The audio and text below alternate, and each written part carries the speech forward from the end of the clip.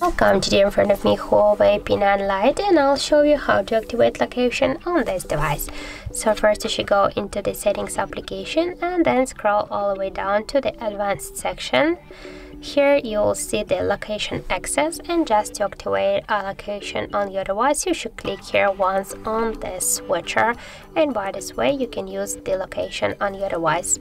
Also you can turn it off by click again here on the switcher. And also we got the second way how we can do that.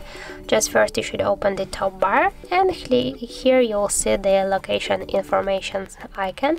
Just to activate location on your device, click here once on this icon, and when the icon will blue, that means that you just activate the location of your device. And if you want to turn it off, click here again on this icon, and that's it. So thank you guys for watching, and if you find this video helpful, don't forget to leave a like, comment and to subscribe our channel.